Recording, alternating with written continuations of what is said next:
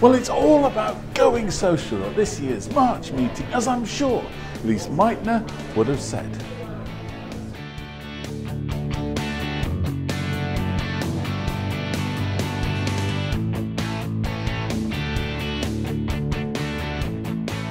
So we are at the official March Tweetup, and this is the second year we've organized a Tweetup, and it's basically to get all of the attendees that use Twitter or use social media or are interested in using social media together to meet in person and to talk about why or how it's important for scientists to communicate on social networks. A lot of scientists are hesitant to get involved and to share their work, but it's a great way to kind of connect with people that are interested in physics or interested in science.